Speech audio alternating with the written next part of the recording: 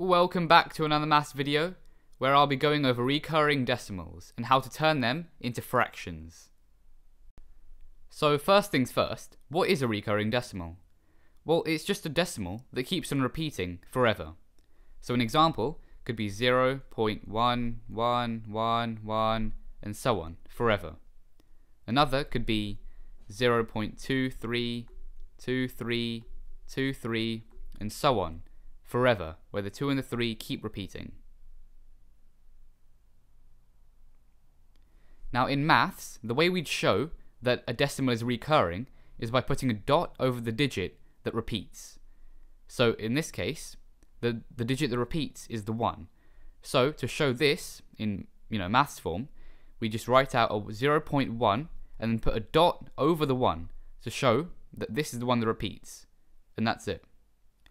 Likewise, for this example, we do 0.23 and put a dot over the 2 and the 3, because those are the 2 digits that repeat. Let's do another example. So if we had the decimal 0.15555, where only the 5 is repeating, we'd write that out as 0.15, but with the dot only over the 5, because that's the only digit that is repeating. So in an exam, you could be asked something like this. Show the decimal 0.5 recurring as a fraction. So if you remember, 0.5 recurring is the same as 0.555 forever. So how do we show that as a fraction? So the first step would be to set this equal to x, a variable, something that we can work with. So x is equal to 0.555, etc. The next step would be to multiply x, which is 0.555, by 10. So we get 10x is equal to 5.555, and so on. Right? Because we're just shifting everything to the left. The final step would be to take this first part away from this second part, so subtract it. So what's 10x minus x? Well, that's 9x. And that's equal to 5.55555 recurring minus 0.55555 recurring. And what's that equal to? Well, it's equal to 5. And now we have a whole number that we can deal with. Instead of this long number, we have a single whole number. And hopefully you can see what we're going to do now. We're going to divide both sides by 9. The 9 and the 9 cancel out. And we're left with our final answer, with x being equal to 5 over 9. And just like that, we've converted a really long, everlasting decimal into a simple fraction. Now, another question you could be asked is to show the decimal 0.12, now this time with both digits recurring, as a fraction. So, how are we going to do that? So again, we'd start off by setting the decimal equal to x. So x is equal to 0.121212, etc.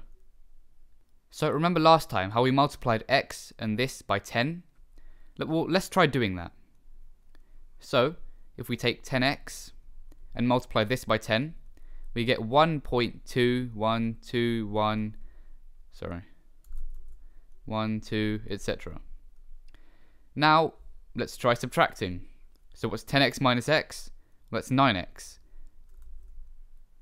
And what's 1.212121 minus 0.121212? Well, I'm not really too sure, but what I can tell is that it's not a whole number. And the whole point of doing this is to get a whole number so we can convert it into a fraction. So obviously we can't multiply by 10. Let's try something else. So now, instead of multiplying by 10, let's multiply by 100. So we get 100x is equal to 12.1212, and so on. And the main thing that you need to understand here, why are we doing this? Well, it's so that we have the same digits on the right side of the decimal point in both of these. And that's because we need a whole number, right? So we can't have a really, really long number that doesn't end in our fraction, because you can't make a fraction out of that. We need a whole number for our fraction. And the only way we're going to do that is if we cancel these out to get a whole number. And so we need the same digits here and here, so that when we subtract this from this in the next step, we can get our whole number. So for the final step, let's subtract this from this as usual. So what's 100x minus x? 99x. And that's equal to 12.12121212 minus 0.12121212. And remember, this and this need to be the same, so that when we subtract them, we get a whole number which we can then put into our fraction. And indeed, they are the same. So when we subtract them, we get 12. And again, you can probably see where we're going with this. Well, let's divide both sides by 99. Cancel the 99 here and here. And we're left with our answer with x being equal to 12 over 99. And that is our final answer to this question. Let's take another example. So you could be asked to show the decimal 0.124 where just the 2 and the 4 are recurring as a fraction. So in case you forgot, this would be equal to 0.1242424, etc. because it's just the 2 and the 4 that are repeating. So if we didn't have this 1 right here, things would be pretty simple, right? We just have to multiply by 100 and then subtract. But unfortunately for us, we do have the 1. So how do we go about making a fraction from this? Well, I'll do it first and then I'll explain at the end. So for our first step, as usual, we'd set this equal to x.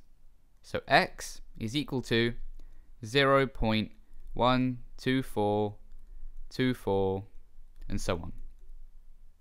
The second step is to multiply x by 10. So we get 1.242424. The third step would be to multiply this by 1,000. So we get 1,000x is equal to 124.2424 and so on. And now, hopefully things are starting to make sense. We can see that the digits here and here are the same. So we're going to get a whole number if we subtract. So let's do that. Let's subtract 3 and 2. So what's 1000x minus 10x? Well, that's 990x. And that's equal to 123. And so, let's divide both sides by 990. Cancel out the 990. And we're left with x is equal to 123 over 990. And that is our answer. So as you can see, we had to add an extra step in here. Multiply this by 10 as well as 1,000 so that we can get the same digits on the right side of the decimal point. And that's pretty much it. Remember, you have to get the same digits on the right side of the decimal point so that you can subtract and therefore get a whole number to put in your fraction. So thank you for watching. If you liked it, please do like and subscribe, and I'll see you in the next one.